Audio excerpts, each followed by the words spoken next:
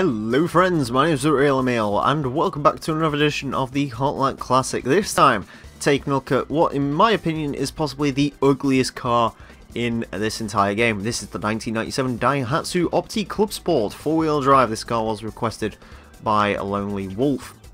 Yeah, really is not a good looking car, this one. It has the most horrified looking face in the world, the rear end isn't much better, and the racing mod is sort of this weird canary yellow with grey stripes and red wheels. Not a good looking car. Statistically, not good either. 4-wheel drive, good. 82 horsepower, not good. 633 kilograms, and not a lot of torque at all.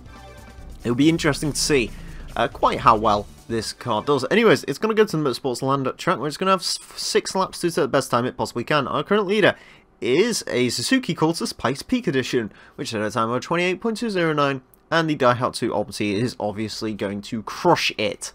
Getting that crown back for Daihatsu. Come on, Opti. Let's see how well you do. Yeah, there is 2 versions of this particular model of Opti in this game. There is the 4-wheel drive and the 2-wheel drive. And while you may be expecting me to say like, oh yeah, 4-wheel drive's good, yeah. I actually think the 2-wheel drive has the potential to be quicker. Because the 2-wheel drive weighs less. And honestly, at 82 horsepower, is 4-wheel drive really making that much of a difference? Probably not. Yeah. This car's sort of rivals for today, probably the Honda Beat. I mean, what did that get? Like a 37.5, I think it was. So yeah, I will say, I mean, it's good handling-ish for what it is. It's not quick. If you ever describe the Daihatsu Opti Clubsport as quick, then you're wrong. I mean, admittedly, in real life, I bet this thing feels terrifying. I mean, an 82 horsepower version of this, it would feel absolutely terrifying. But in-game, not so much. Might actually be quicker than I'm giving it credit for, though. 37.6. That's slightly worse than the Subaru 360. And this has racing mod. I believe the Honda Beat is the slowest racing mod car we've ever had. This might take its crown from it, which I'm sure will make a lot of you lot happy because you all like the Honda Beat, or most people do.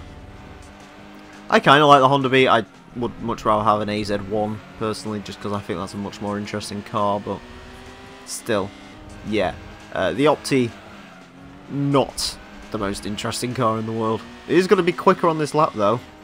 37.512, that might have beaten the Honda Beat. The Daihatsu Opti Clubsport 4-wheel drive might be quicker than a Honda Beat. Actually might be quicker still considering that run through the corner. I wonder how much of this course I can take in.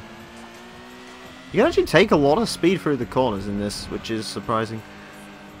Interestingly enough, this is actually an A-class car according to the game, which is a bit strange. Actually, no, this might be a C-class. I don't know, I didn't really look at the classifications of the cars. I know we've got like 3 A-class cars today.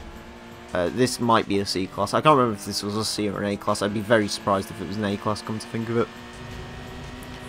But yeah, it's not terrible. Well, it is kind of terrible, but it's not as terrible as I was expecting it to be.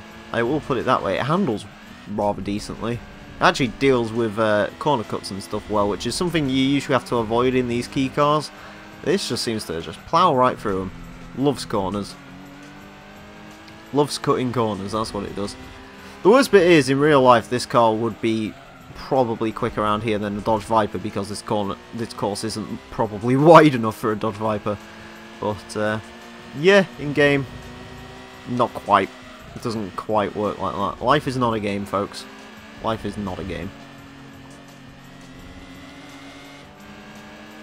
Alright, final lap. Let's see how well the amazing Opti... what is it called? Clubsport. That's it.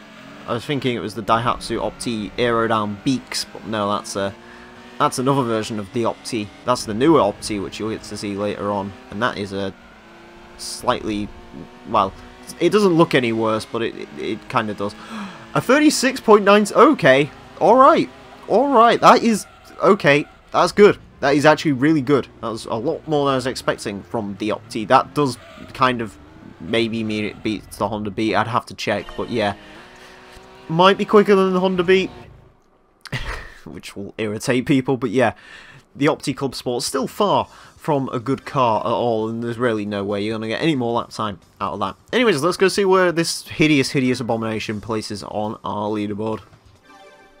Onto the leaderboard then, and it's actually a relatively impressive showing for the Opti Clubsport. It goes into 61st place with a 36.976, which on paper doesn't sound particularly great, but considering the statistics of that car, it's not too bad. It does beat the Honda Beat version F, the Subaru 360, the Toyota Prius, losing out slightly to the Renault Clio. Anyways, I hope you enjoyed this episode of the Hot Lap Classic. If you have cars you'd like to request for this series, you can do so in the comments section and go into the description for a full request list form. Thank you all very much for watching, and until next time, farewell.